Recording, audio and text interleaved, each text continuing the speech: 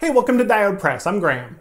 So this project started earlier in the year when my buddy AvE here on YouTube contacted me about making him a woodblock print. So at the time I had a lot of different projects going on, so it took a while to get those all out of the way to get started on it, but here we are. And he was also nice enough a few months ago to give me a shout out on his channel, and so I'm sure a lot of you came over at that time. So thanks to him for doing that, and I appreciate you all coming over. So he has some plans for the prints that I'm going to be sending over to him. But I thought as I do some of these projects, it'd be nice to give one away. It's just a kind of a thank you for supporting the channel. So if you stick around to the end of the video, I'll have details about how you can win this giveaway. And if you want to help support the channel, you can check out the Diode Press shop where I have lots of prints and zines and stickers, or you can check out the Patreon page where I have a lot of behind the scenes photos, or just subscribing to the channel is really awesome and I really appreciate that too. So let's jump right into this project. So when we were discussing this project, he mentioned something involving the oblique microchip, which you can see on his page, and something involving maybe hydraulics, and then he left it open from there. So I made up some sketches and came up with an idea for a robotic microchip. And then we decided it'd be nice to have it kind of emerging or standing from a pool of hydraulic fluid.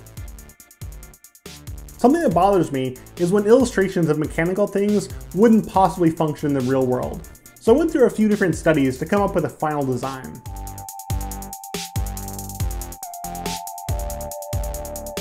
I'm using Arnhem 1618 printmaking paper from Speedball. This is my first time using it and I really love it. I'm going to be doing a paper video soon. I'm using cherry plywood from McLean's printmaking supply for this project. It's really the nicest material I've come across for this type of work. The top of the block is 1/8 inch thick New England black cherry, and it's been drying for 4 years, and then it's mounted on a Baltic birch base. There are a number of ways to transfer an image, including tracing, wintergreen oil, or inkjet transfers. But for this one, I made a photocopy of my drawing, and I'm using nail polish remover to transfer the toner to my block.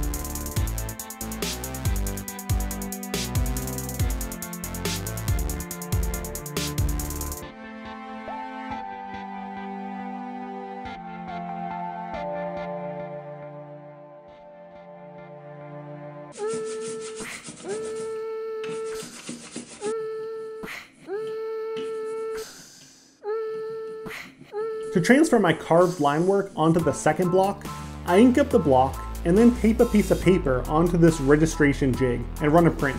Then I can put the new block into the jig and run it against the print, transferring the print in the exact same spot onto the new block.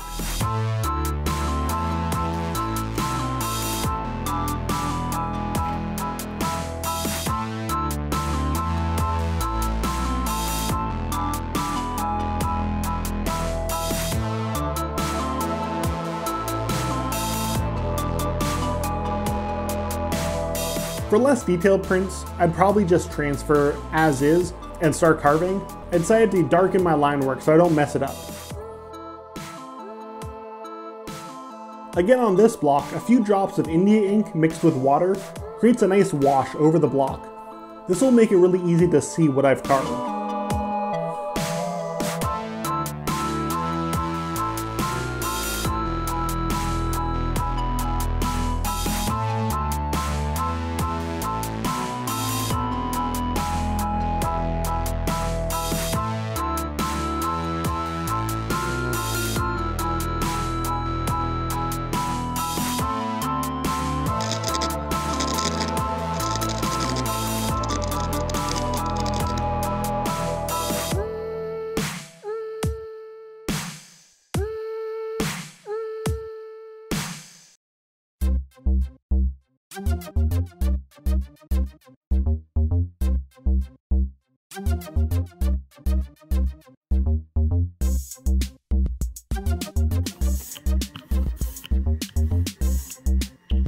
Once the first block is inked, I'm using some paper to blot the ink off in a few strategic areas. This will make those areas print lighter, which will make sense when the final block's printed on top of this. It was a bit of a shortcut to avoid having to create a whole third block just for a few small areas that I want printed lighter. And here you can see the prototype registration system I'm using. And again, I'll have a whole video detailing this setup, but it allows very tight registration with multiple blocks.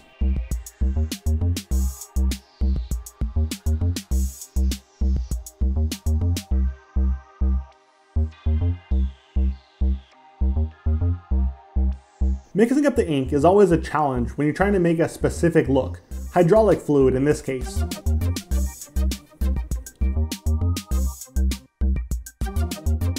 The whitish looking ink is actually a transparent base, so the lightest yellow will be even more transparent on the end.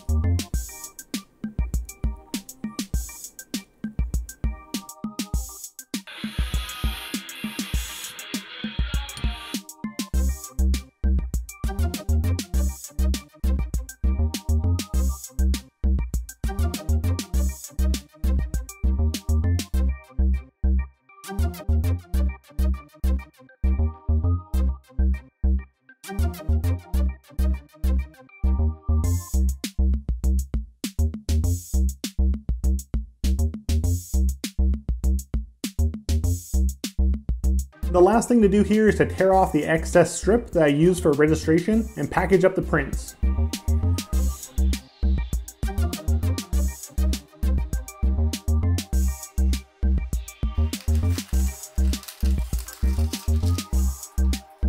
Normally I only send prints, but in this case it's including the original blocks. So I'm making up a small shipping container so it gets there safely. You can find this dense foam at your local home center, and it works great for this, plus it's only a few dollars for a sheet.